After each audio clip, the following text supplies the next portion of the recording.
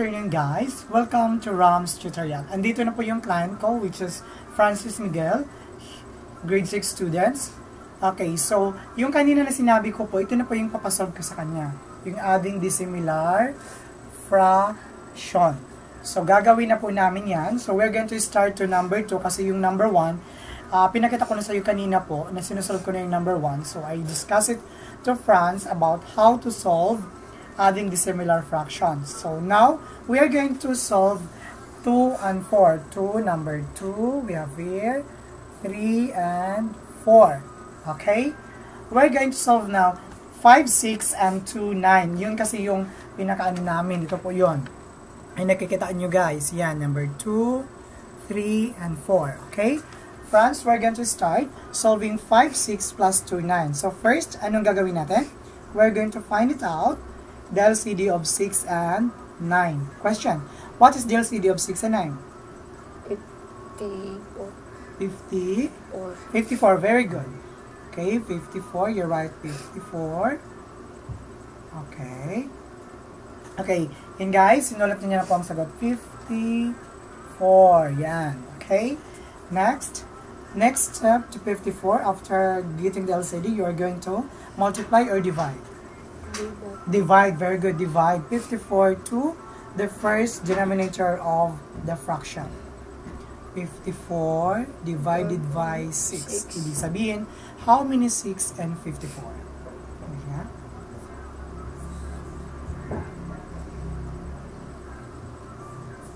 Ilang 6 sa 54? 8 or 9? 8. No. 9. 9, okay. So, 9. Then next, after divide, multiply or add? Add. No. Multiply. So the result is 9 when you divide 54 divided 6, guys. So next, i-multiply ninyo Franz 9 to 5. What is the answer of 9 times 5? Skip counting by 5. 5, 10, 15, 20. Okay, skip counting na siya, guys. 5. 45. Okay, you're right. 45. 45 over 54. The answer for 5, 6 plus 2, 9. So 5, 6 is 45 over 54. Next, guys, is 2 over 9. Yung 2, 9 naman po. Ito po yun. Ito po si number 2. Si 2, 9. So we're going to divide 54 divide 9, then multiply to 2. Okay? 54 divided by 9. What's the answer for 54 divided 9? How many 9 in 54?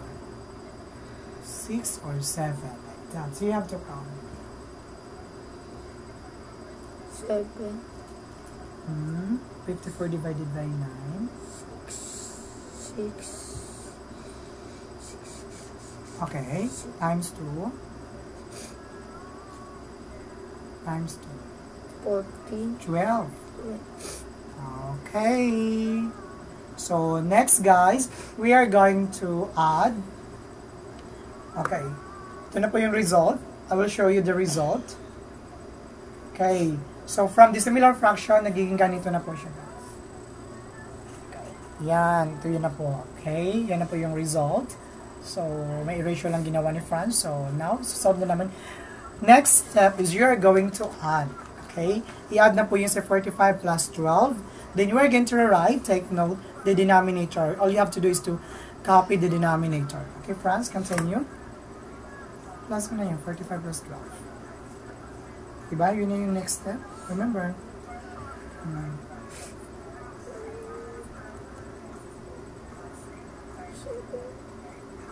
7. Right after you write the answer, so you're going to transfer for our answer sheets. So dito namin isusulat lahat na, guys, yung malinis na po na sagot. Final answer, kumbaga, sa answer sheet namin. So meron kaming tinatawag na extra sheet for what we call giving the solution for the problem. So meron kaming final, what we call sheet of paper para malinis po to avoid erasure kasi yung pangbura ng bura, so mahirap yung tingnan. So gusto ko po, I'll practice to Franz how to answer it very neat or clean. Okay? Well, lagay mo dyan. Plus mo. 5 plus 2. 7. Okay, you're right. Oh, 4 plus 1. 5. Okay, you're right. Seven. Oh, hindi, 5. Dapat kasi diba, 4 plus 1, so 5 dito. Oh, ayaw ko magbura ng bura. Okay, over. Oh, anong kung ano? 54. So, Franz, 57 over 54 is what we call improper fraction. Why? 57 is greater than 54. Ito kasi yung sagot niya, guys.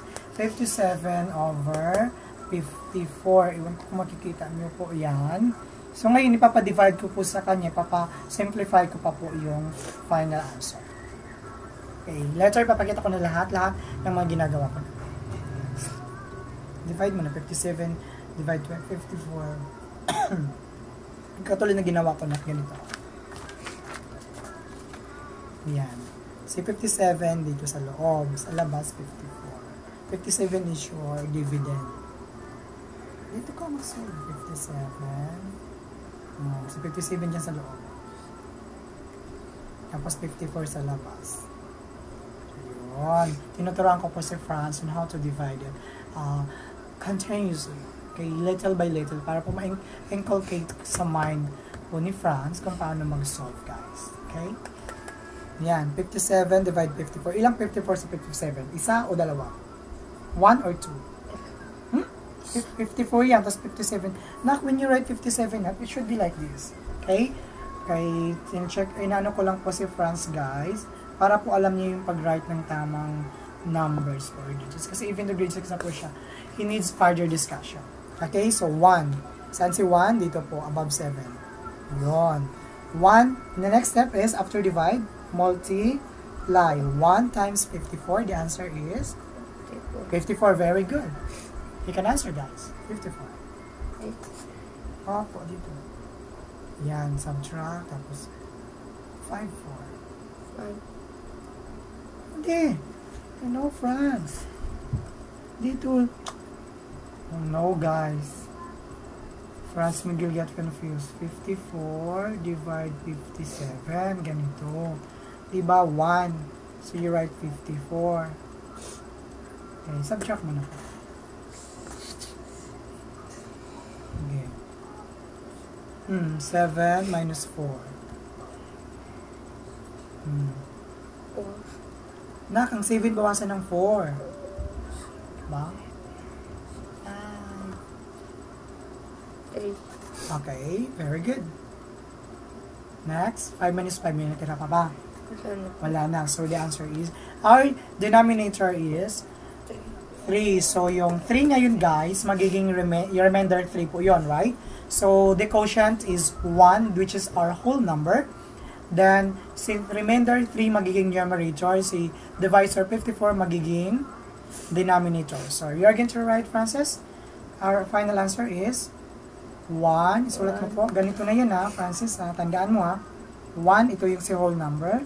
Si 3 remaining, magiging numerator over denominator. 50. Ito na yung, guys, yung final answer namin sa number 1. Yan. Ito po, ito. This one. Okay. Okay. Sulat mo dito, Francis, your final answer for number 2. Ayan. We have 1 and 354. 354. Okay, yung sa number 1 na sagot kanina, na sinasolve ni teacher, 1, 34, 55. Oh, 34 na. Francis, ang dumi naman ng gawa mo.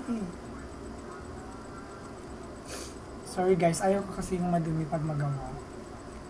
Okay, that's number 1 and 2. So, dito na tayo sa number 3. Okay guys, let's continue lang yung letter. Okay, bye!